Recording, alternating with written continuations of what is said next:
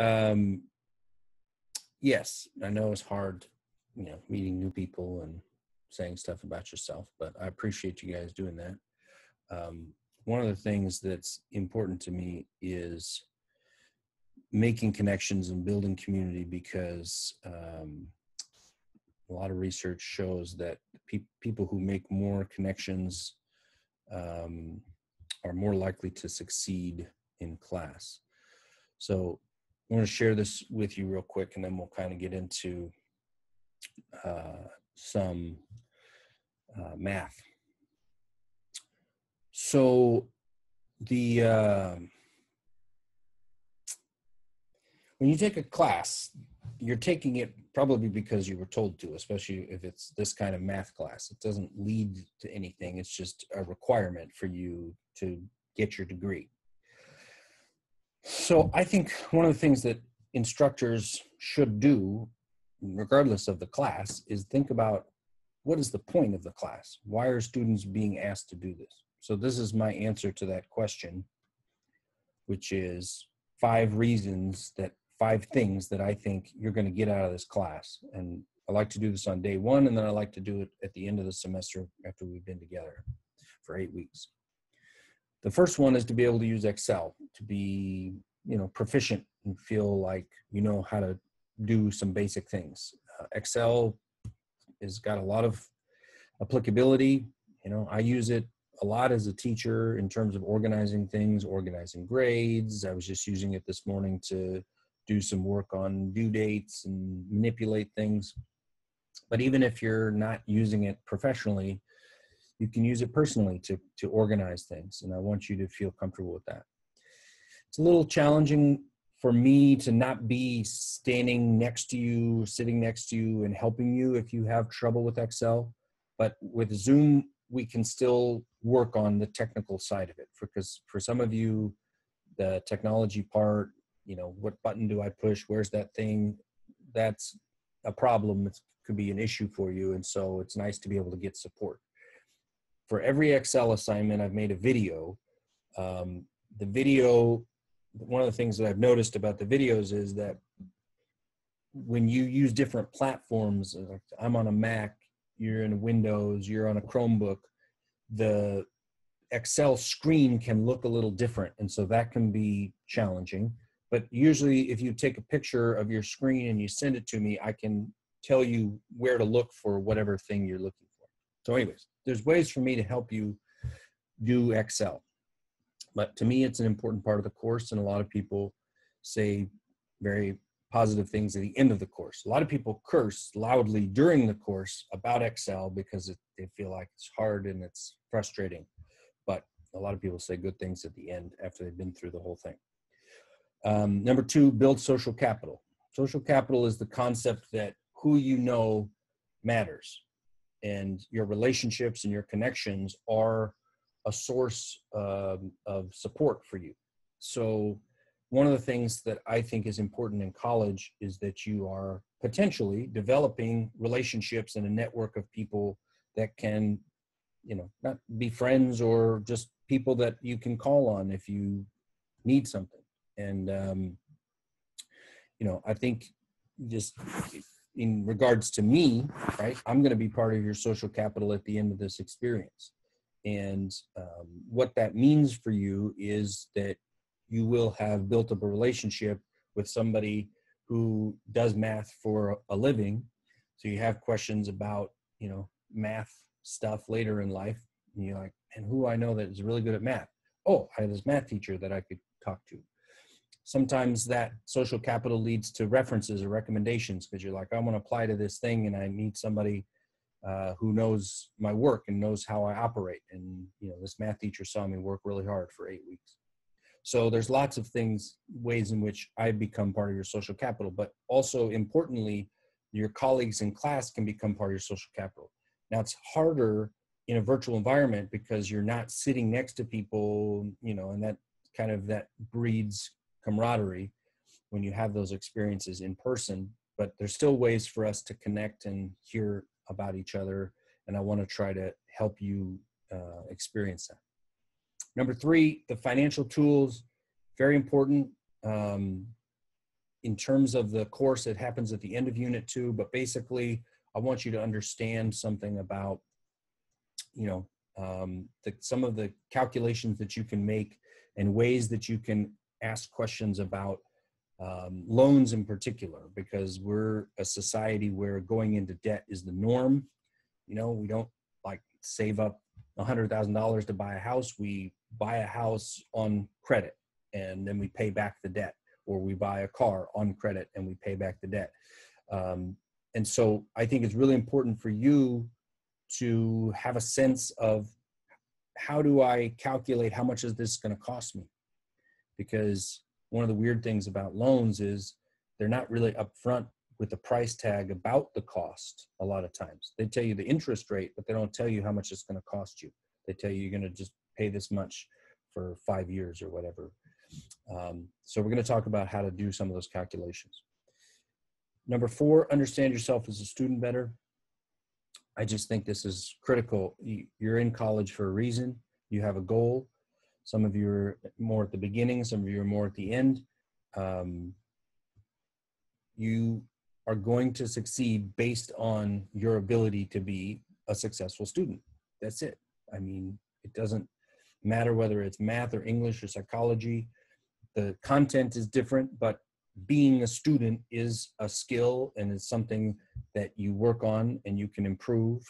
And I want this class to be, it's naturally a challenging class because it's mathematics, but I want to build in supports to help you understand yourself as a student better and just become, especially regarding time management and preparation, prioritization, how do you organize things when you have a full life and you're doing college.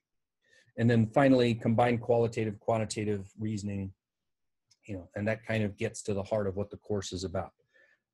We'll do questions where you have to write something as your answer. It's not just getting the answer 5, but it's saying something about what the situation means. And then kind of one level up from that is in the Excel assignments, you have these summary questions where you have to do some writing to talk about what's happening. And then the kind of largest step up is the project where you have an opportunity to write something to talk about the situation and show what you've learned in regards to these, Excel spreadsheets that you've done.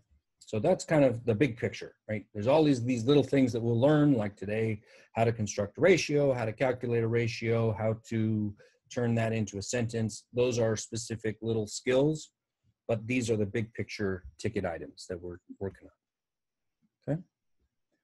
Any questions about any of that?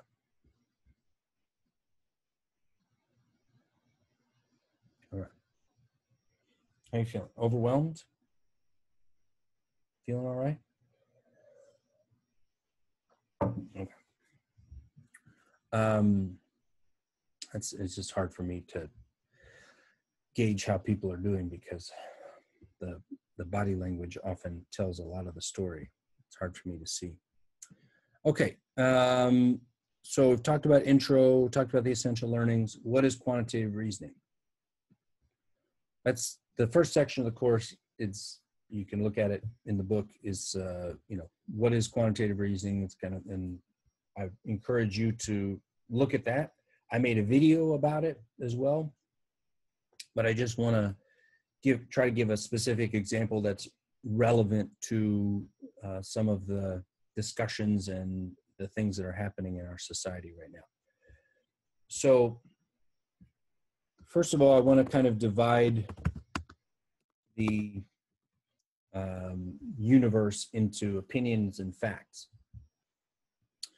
If I say the police are terrible, that's an opinion. And our course is not going to delve into that domain of thinking. You're welcome to have opinions about the world, and I have plenty of opinions about the world. And I'm not saying opinions don't matter.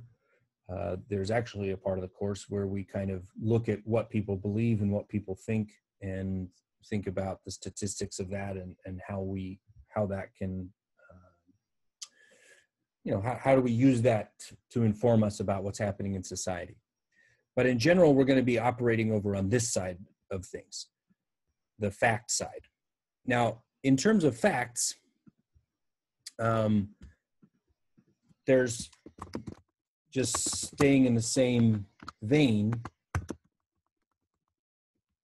if my topic is police behavior, I could say something that's factual, like people die at the hands of the police every year. That's a fact. It's not an opinion. It's a statement, and it's true. It's qualitative in the sense that I did not use numbers, right? All I said was people die at the hands of the police. I didn't say how many people died. So just by adding in a number, I begin to turn something from qualitative to quantitative. And that's the easiest way to understand the difference. If I say 5 people die at the hands of the police every year, then I've made that a quantitative statement because I've quantified, I've put a number to the action that I'm talking about. It's more like 1,000 people die at the hands of the police every year. And kind of an interesting backstory on that. There's no federal organization that tracks how many people die at the hands of the police. And the only thing that was kind of doing something like that was undercounting by about 50%. So they were saying this is about 500 people, but it was when organizations, this was after Michael Brown and Ferguson, and news organizations realized there was no tracking mechanism for, all, because you've got to think about this is an enormous country. There's lots of police departments, and nobody was keeping track of all of these together. So news organizations started going out and keeping track of it. And it turned out to be, it's been very consistent for the last 5 years. It's been about 1,000 people every year. So again, I'm moving into quantitative reasoning. Now, just to go one step further, I think, hold on, let me write this down. People die at the hands of the police. So that's qualitative. And quantitative would be like about 1,000 people die at the hands of the police.